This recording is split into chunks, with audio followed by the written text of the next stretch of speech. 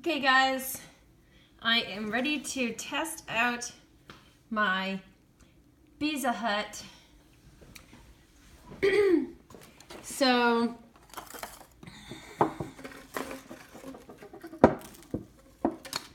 Dave made me a special attachment because I get the bees from Ferris Apiaries, and this is what they come in. It doesn't fit properly like the other one. So I'm going to open my bees and ready. Hopefully they were okay. I don't know how long they were outside for. Oh, they look fine. They're doing fine. So I'm gonna get the staple out here. Whoa, it just kind of went flying. So here we go. There's my other guys. They're very loud right now. So with the Beeza Hut, we have the, let me see this okay. Get the light right. This here, actually, I'm gonna use this one. Well, no, I'm gonna use this one. This is the one. I'm gonna take out the candy tray because we're not gonna be using that. And I'm going to attach this end of the thing. This actual plexiglass is something that actually came out of one of the Ferris Apiaries boxes, but because the one that Dave sent wasn't really thin enough, so if you end up getting one of these, this might look a little bit different. So no worries. Then my dog's gonna bark. I apologize, but there's no getting around that. Like crazy dogs. At least one of them, the louder one, is outside. So I'm gonna attach this thing. I'm just gonna put the screw back in. If I can get it in there.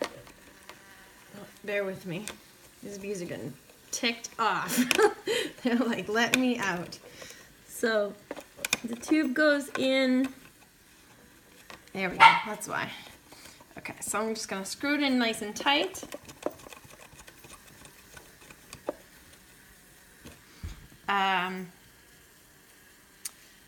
And I am going to just, this is the exciting part.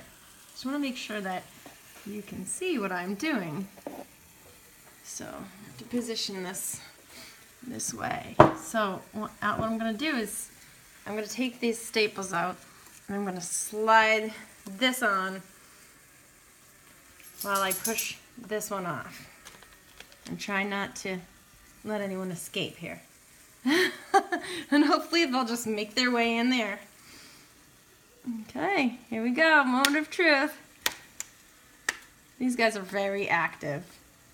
They're probably like, they were sitting in the sun for, I don't know, a little while, so.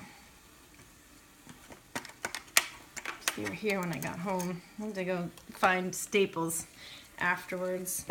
Let's see if I can get a better view. Okay. Well, this is flexible, but all right. Here's a moment of truth. Oh, I don't want to go that way because this little hole here, they can escape through. Look at the little tongues and antenna. Okay, so very carefully, I'm going to just slide this right through. What's going to happen is the lip of this black thing kind of gets a little caught, and that's why we had to switch to the thinner plastic. So we're just gonna hopefully not release anybody here. And there we go. So they should start making their way through the tube. There he goes. So exciting. Oh, here they go. They're gonna go find their new queen. I'm gonna just tighten up that. There's my dog in the background. I'm gonna get to making them some bee candy.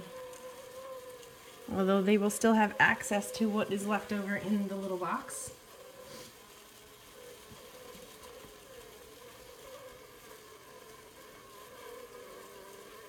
So they seem to be figuring it out pretty well. Maybe decent. Let's see, is the one? Oh yeah, there's at least one in there. Oh yeah, there's a bunch up there already. But you can see my reflection. Right, so there we go. And then I guess once they, I just have this one batch and the one in my other box from Ferris. So once they're all out of here, and I'll probably wait till they eat all that bee candy, and then I will probably put that back in until I get my next batch, which will go in my other mini hut. And there's this connector, so I can actually connect the two mini Beeza Huts. So I am very happy with this setup. Seems to be working. They seem to be very excited in there. It's kind of cool to see them kind of going through. Yeah, cool. Thank you.